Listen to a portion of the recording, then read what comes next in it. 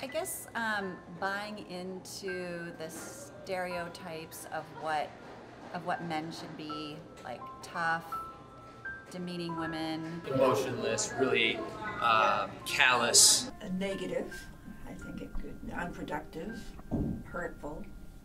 It's not men being men, but I would rather say it's like when you're using the fact that you're a male to your advantage to put other people down. It's like a boy doesn't want to cry. He can't feel like he can. To be tough, because men are supposed to be tough. That's what I was taught. Having to be in control as a man. Aggressive. Unnecessary.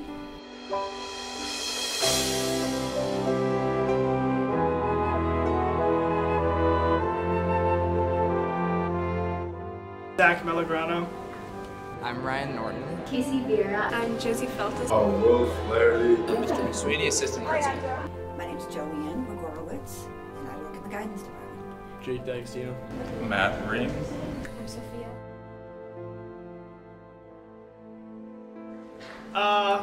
I mean like once or twice. I usually don't cry too much though. Yes.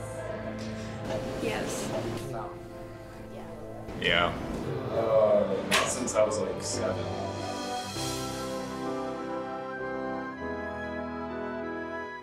I mean, joking around, but intimately no. Yeah. Yes. I mean, yeah. No. Yeah.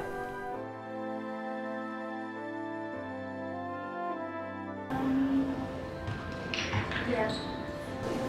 No. Yeah. No.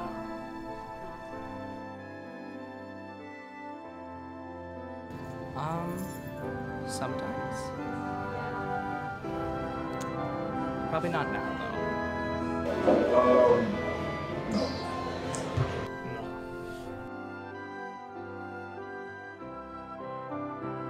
I mean, I know that the stereotypical image is obviously muscles, shorter hair, deep voice, tall. So, I mean, that's always the image that's portrayed. My perspective of a man would probably be someone who's respectable, honest. You can talk to them, they're straightforward. They're not gonna try to lie to you or deceive you. Obviously, these body characteristics, like the muscles and things like being big, are nice to have, but I wouldn't say that's what makes you a man. Like, your personality makes you a man. Who you are and how you act and treat others. Physically, I don't know. I don't have a physical, but like emotionally, you know, like funny, caring, confident. I don't really like guys very much, but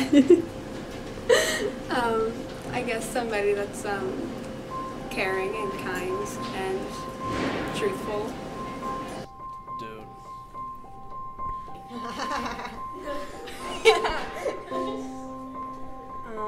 I like boys with, I don't know, like tall, like blue eyes.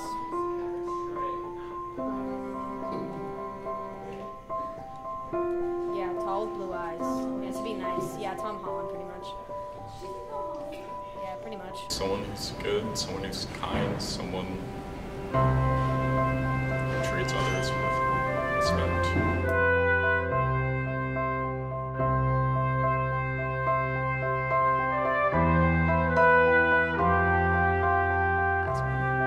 I think based on the definition I just gave you, I do think, you know, we are a microcosm of larger society. So if something exists in larger society, it definitely exists here.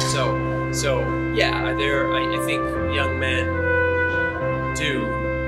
are socialized in a way that tells them that what it is to be male is, like I said, really narrow. And anytime somebody, male, female, however they identify, is limited in some way, and it is communicated to them that only parts of the full breadth of humanity are open to them, like that's really bad, and I do see that.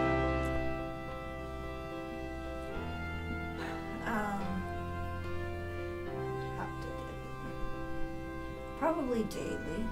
but not in. I think there is a little bit more enlightenment about how boys should act, how girls should act. So I think kids are not proud when they're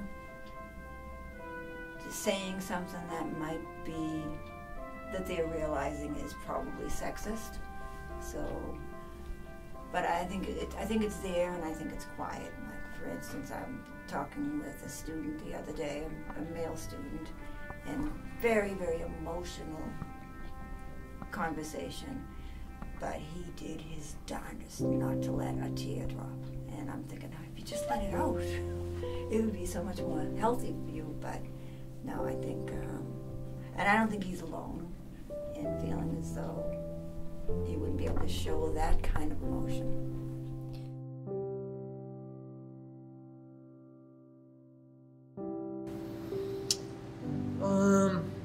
I'm sure there are ways, and we need to be thoughtful about ways that we unintentionally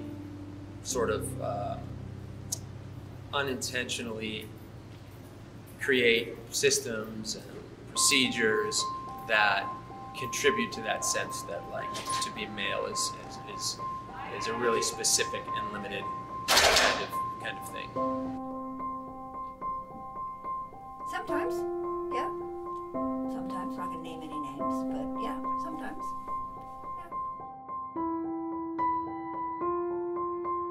It's a good question. I think I would not say that my feeling is that gender roles are more limited and damaging now than they were 20 years ago, or that they're better now than they were 20 years ago. I think it's been a reality for a long time. I think it still plays out. We still see, despite a lot of progress societally, we still see kids in the majors they choose when they leave Reading High.